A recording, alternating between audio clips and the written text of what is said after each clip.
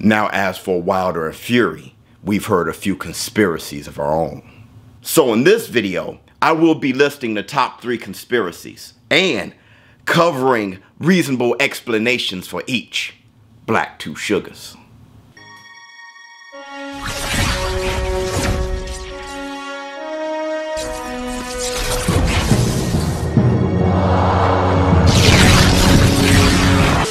Hi, this is Joe Cortez. You're watching ShowBizz, the adult. Oh, this is Bernard Hopkins, ShowBizz, the adult. I'm out. Oops! Up off net! Up off net! What's up, my people? This is ShowBizz, the adult. Alright, man, look. So, the top 3 conspiracies explained. How did Tyson the Gypsy King Fury defeat Deontay the Bronze Bomber Wilder? Oops! Alright, man, look. Let's get to the video. First, I want to say this. Today will be my 4th of July video. I will be taking 4th of July off, which is actually tomorrow. It is the United States celebration of her independence. So I will be celebrating that with the family, taking that day off. So today is our 4th of July video, which is very relevant to today's topic. Today marks the 110-year anniversary of the fight of the century, Jim Jeffries versus Jack Johnson. Now, very much like the Deontay Wilder versus Tyson Fury fight, the fight of the century had a racial undertone, to say the least. Generally speaking, if you were white, you were rooting for Jim Jeffries, who was deemed as the true heavyweight champion. And if you were black, you were rooting for Jack Johnson. Now, with Fury and Wilder, the racial undertones inspired Deontay Wilder to say, "To this day!" Now, the racial undertone and the fact that it was a heavyweight bout isn't the only thing that makes the fight of the century and Fury versus Wilder similar. Both outcomes were followed by conspiracies. That's right. After Jack Johnson KO'd Jim Jeffries, you begin to hear excuses and conspiracies for Jim Jeffries. Everything from Jim Jeffries having a nervous breakdown to him being doped before the fight. Now, as for Wilder and Fury, we've heard a few conspiracies of our own. So in this video, I will be listing the top 3 conspiracies and covering reasonable explanations for each. Black 2 sugars. Conspiracy number 1, Glovegate. Now, in the first fight with Tyson Fury versus Deontay Wilder, Tyson Fury had what it appeared to be a loose glove or a flopping glove that was giving a strange effect with his punching motions. Now, the conspiracy is that Tyson the Gypsy King Fury slid his fist down into the wrist of the glove, which is why the glove was able to bend that way. Now, here's my explanations. First explanation, we must debunk the conspiracy that his fist was in the wrist of the glove. In order to do that, you cannot use one of these gloves to demonstrate it, okay? This is not an official glove. Neither can you use a glove like this, okay? This is also not an official glove. It has the strings, yes, but it's just not official. Let me show you what an official glove looks like.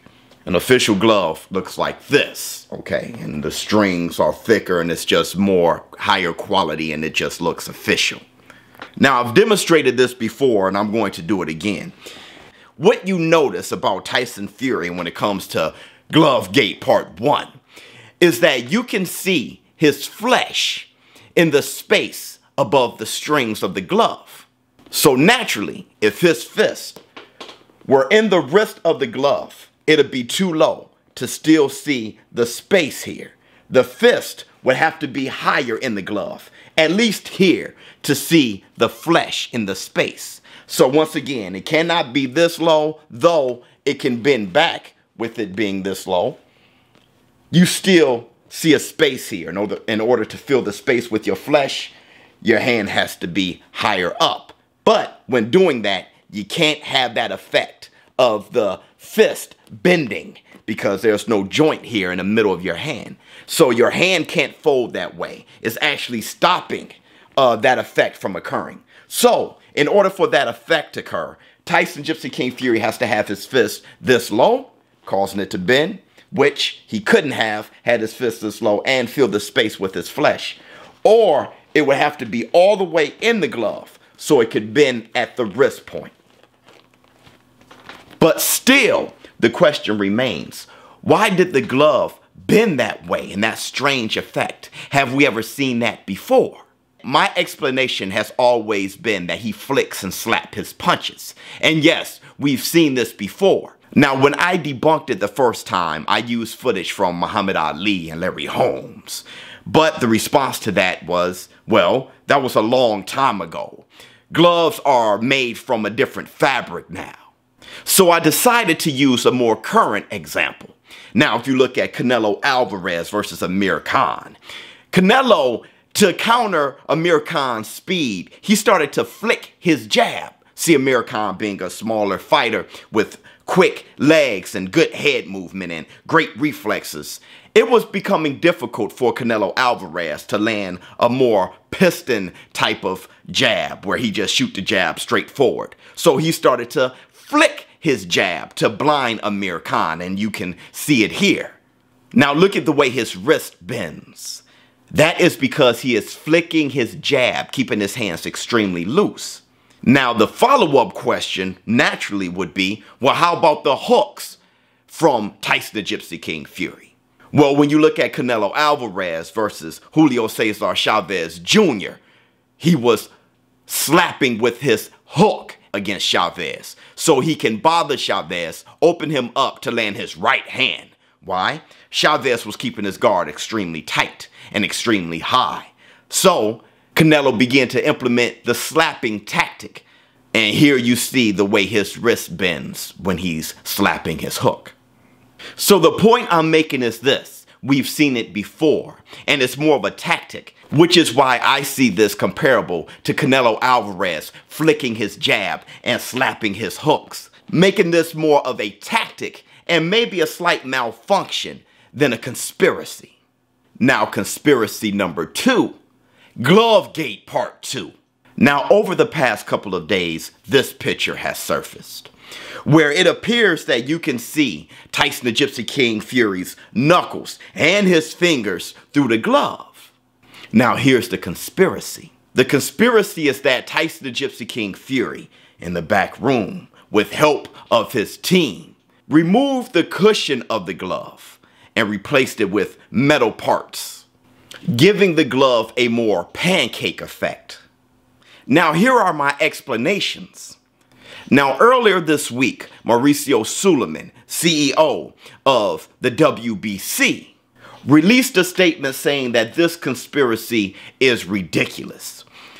That he, along with Deontay the Bronze Bomber Wilder's team and the commission, were in the locker room when Tyson the Gypsy King Fury was getting his hands wrapped.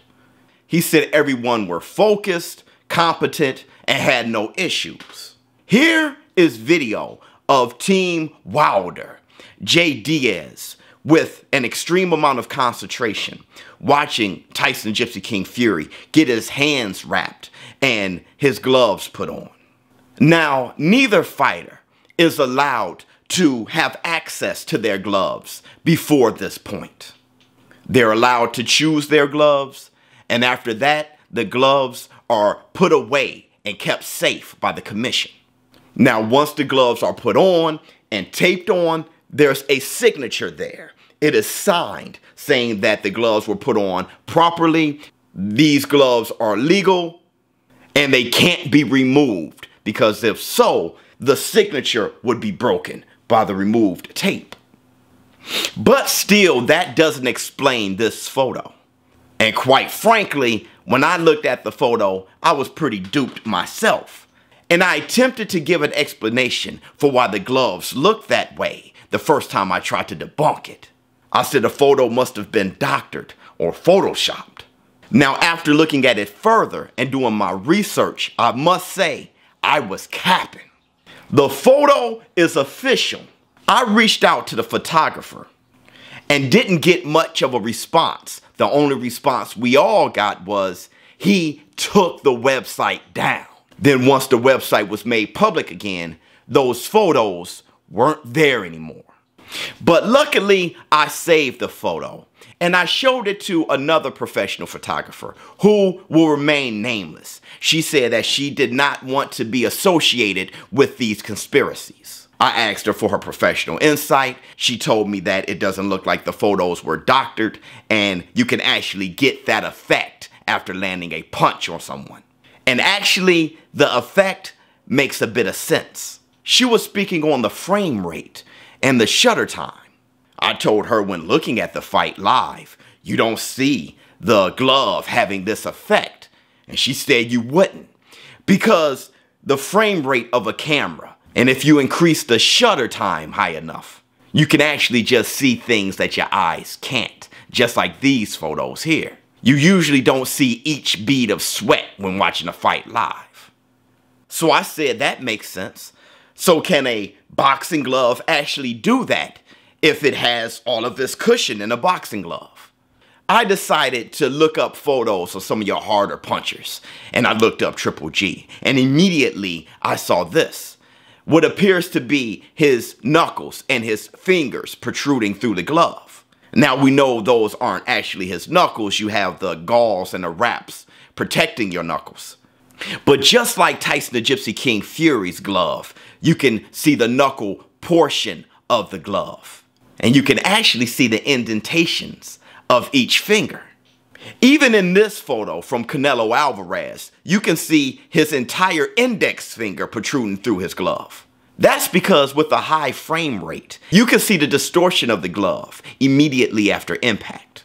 So my explanations are this. The gloves were properly and officially put on and approved by Team Wilder, the WBC, the Commission, Team Fury, and Kenny Bayless, the referee. Now, conspiracy number 3, Deontay the Bronze Bomber Wilder's dented skull. Now, the conspiracy is this.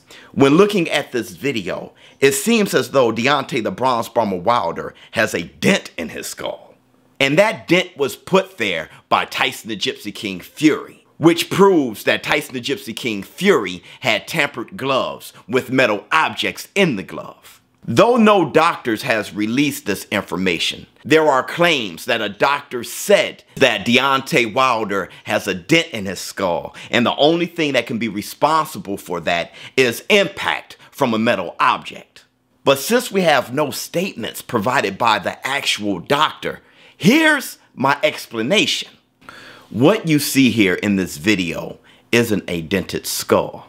It's a protrusion, an inflammation of the arteries. Now, an inflammation like that is usually seen when there is a head injury.